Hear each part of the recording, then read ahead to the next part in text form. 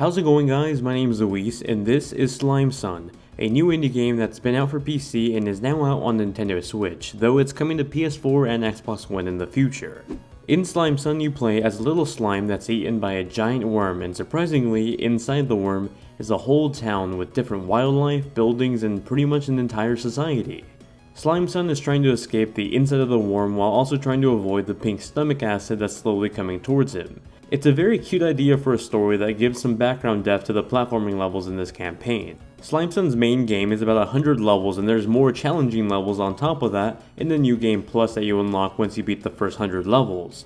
Each level consists of multiple rooms and challenges that puts your platforming skills to the test. Slime Son can walk, jump, dash, and climb on different platforms. As a slime, he can phase through green platforms, but this also slows down time, so you'll find yourself using the power often to time your platforming jumps better and quickly jump while also trying to phase through the same object. The start of the campaign is relatively easy with simple platforming, but over time, it gets more challenging, adding enemies and obstacles. These enemies and obstacles are usually labeled with a pinkish color to them, which means they're dangerous or deadly in this world. They also only get more complex as you move through the game, starting off with something simple like just pink parts on the floor, ultimately to something like an enemy that follows you shooting out pink stomach acid. Each level has a few minor challenges in itself aside from actually just beating the level. You get a timer at the top of the screen that gives you a goal finish time. Levels actually have an online leaderboard to them, so you can actually compete with other players online. Hidden inside the levels are green apples and coins that you can both use as a currency to unlock brand new game items and even characters in the game. So if you haven't caught up, there's a ton of replay value in all these levels to complete the level itself, to compete against other players online, and to collect all the hidden collectibles inside each one. That's not even accounting for the extra levels in the new game plus that you get once you beat the first campaign and the boss rush mode. Speaking of bosses, at the end of each of the worlds in the story mode is a boss fight. Just like the levels, they get progressively harder over time, and just because I know someone's going to comment, yes, this particular boss on screen looks like a penis, let's just move on. Now, as with any other game in the genre, a big part of a platformer are the controls, and luckily, Slime Son features really tight controls. The momentum of platforming, climbing, and making jumps just feels completely natural. There isn't any noticeable lag or weird sync issues with the controls, so Slime Son gets an approval from me in that department. Oh yeah, and if you're playing this on the Nintendo Switch, I'm happy to report that the HD Rumble is used pretty well in this game. You'll find little taps or little rumbles on the Joy-Con that replicate the feeling of a jump you make inside the game. It's really subtle, but it's a nice touch. That brings us to the other sections outside of the campaign. There is a game mode that brings you to your house or a little city area. Here is where you can interact with your family and other characters in town who were also eaten by the worm.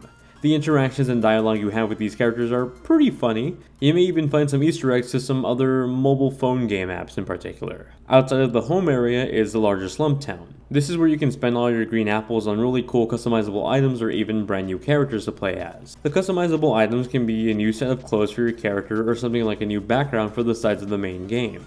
The new characters usually have a buff and a nerf that completely changes their gameplay style. For example, you might be able to double jump and then your character will walk slower because of that. It'll definitely put a twist on the gameplay if you want to replay levels as different characters.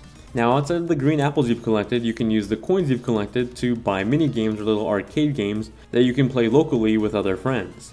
These are arcade themed games like a remake of Pong called Action Paddle.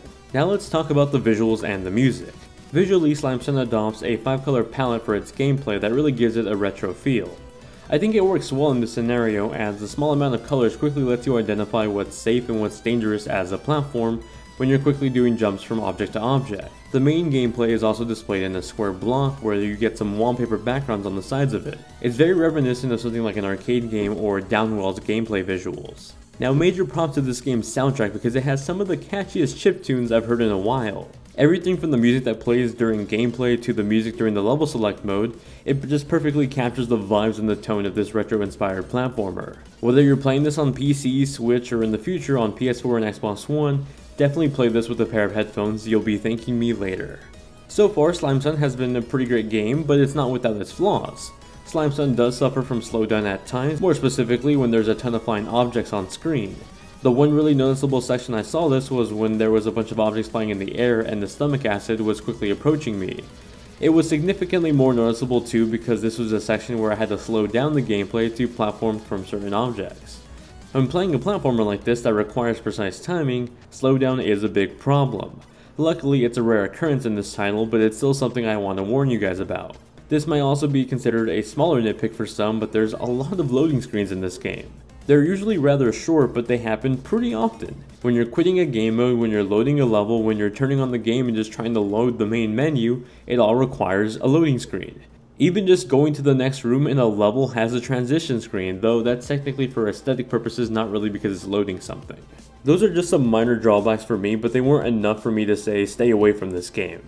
For the most part, Slime Sun is still a great platformer that definitely gives you a challenge without making you frustrated. The music is incredibly catchy with very fitting visuals and a pretty good amount of content for the $12 price tag. The developers have even stated that they plan to bring the already released Blackbird Kraken DLC that's available on PC for $3 to Switch for free via patch. So that's some extra value if you plan on buying the Switch version over the PC version. Slime Sun is definitely a worthy new pickup, especially for fans of the platforming genre, or people just looking to get a brand new indie game to play on their Switch or their PC. It's also something to keep an eye out for if you're waiting to pick this up on PS4 or Xbox One. But that's my review of Slime Sun. If I missed a question you may have had about the review or the game, feel free to ask me in the comment section down below, or just hit me up on Twitter and Instagram that's linked in the description down below. As always, if you enjoy the content, consider subscribing and maybe giving a like. It really helps me out and I really appreciate it. Thank you all very much for watching, hope you guys have a great day, and I'll see you all in the next one.